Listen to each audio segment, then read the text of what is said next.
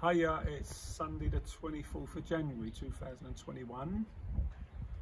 I'm out here in Spain on the Orwell Costa. Look at the sun, beautiful. I'm going to do this video blog, but I'm going to have to read it because I've written what I want to say.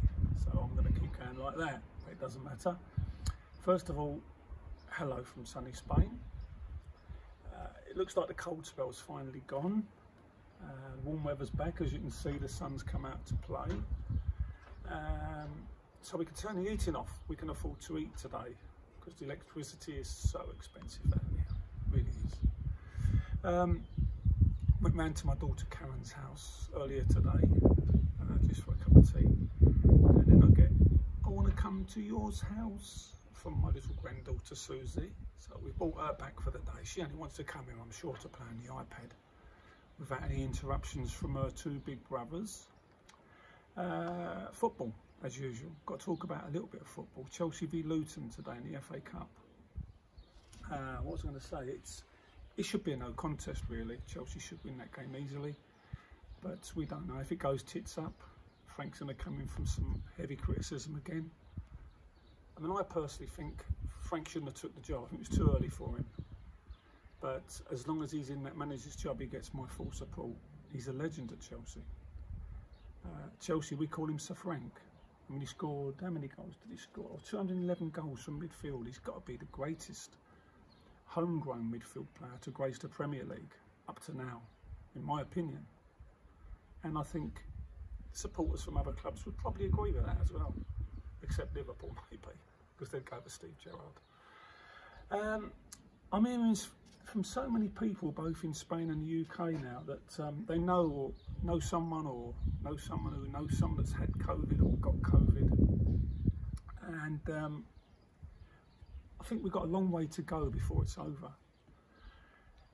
I still find it emotionally hurtful that people are saying it's a conspiracy or it's just the flu. For fuck's sakes, get alive. Go speak to these people that have lost their mum or their dad, or their brother or their sister.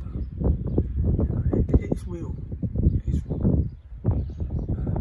And do you really think that some of these countries, especially like Spain, who's relatively poor, would risk their economy by putting all the restrictions on people?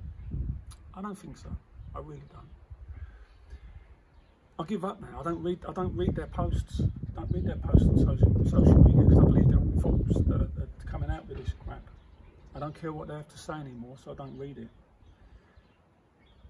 But I do read the news. I do watch the news reels on Sky and BBC of the people that are suffering in hospital still.